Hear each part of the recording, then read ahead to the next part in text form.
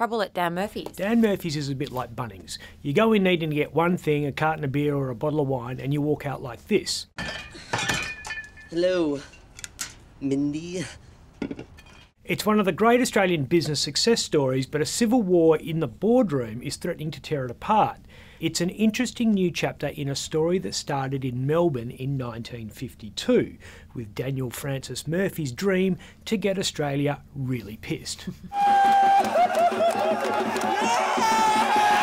He was a part-time journo, part-time wine enthusiast. Like you. Daniel opened another 4 or 5 stores, and in 1998 he sold the business to Woolworths, and that's where everything changed. Within a few years, a half a dozen stores grew to about 250, and we all got very drunk because the booze got very cheap. It begins!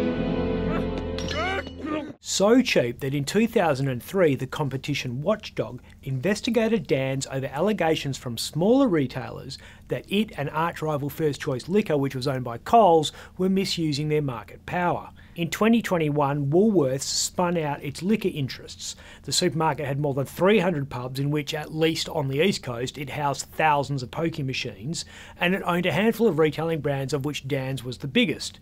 Endeavour Group debuted on the stock market at a bit over $6 a share, hit a high of $8.30 or thereabouts last year, but has since lost its fizz. Accusations of underperformance have triggered a boardroom tussle. Former Woolies boss Bill Wavish, who's wanted a seat on the board for a while, has just won the support of Endeavour's biggest shareholder. Bruce Matheson owns 15% of the company. Endeavour's worth $9.4 billion, so that's maths. More than $1 billion in stock. And he's not happy. Not at all. Reckons Bill is the man to right the ship, because when he was at Woolies, he not only directed the expansion of Dan's, but also created the BWS brand. Showdown will be very public at Endeavour's next AGM, which isn't that far away.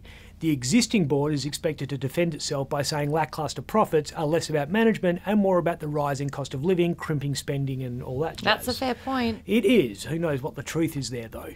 For every headline you see about the world ending, there's another one saying we're going gangbusters. We've got a growing number of commentators warning us that China is about to fall off a cliff and is going to take us with them.